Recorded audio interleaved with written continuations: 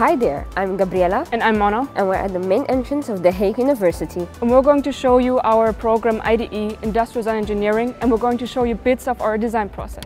Well, what do I actually learn in the IDE program? Well, the most important thing is that you learn about team dynamics, working in a team, overcoming obstacles, dealing with conflicts. You get to learn more about the IDE design process, like working from the research report to all the way to creating a business case. You learn a lot about like rapid prototyping to do it effectively, and the most important part is, I think, the ideation process, we can get very creative in.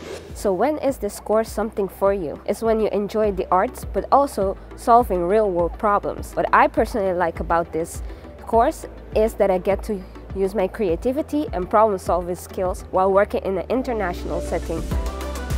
Well, what does a week look like for an IDE student? Well, you have about 4 lectures that you need to attend, and then you have your own group work that you need to divide and also plan yourself. Gabriella, what about you? For me, I have 4 classes. That's usually in the morning, and then I work with my design team on our project, and after that we usually hang out, do some fun activities, grab some drinks.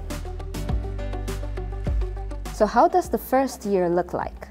In the first semester, you learn the basic skills of IDE that is needed for a design process. In the second semester, you can choose your own semester based on your individual preferences. For me, I chose strategic design because I wanted to learn how to design for services.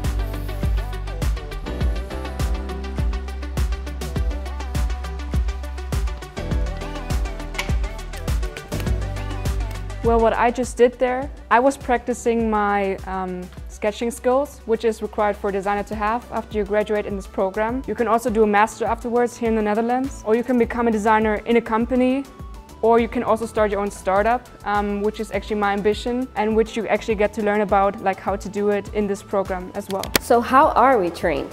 We work on our design project within a team. We receive workshops from our tutors that help us support our project. I personally like working with my team because I get to learn from other team members, but also get motivated when necessary. Well, I personally chose this study because I wanted to bring my creativity to the next level. So not only including it into my hobbies, but also making a study out of it. And if you really enjoy working with and collaborating with international people, this study is definitely something for you. Personally, I chose this course because I think IDE is the perfect combination between arts and engineering. So if you are interested in this course after looking at this video, we invite you to attend our open day.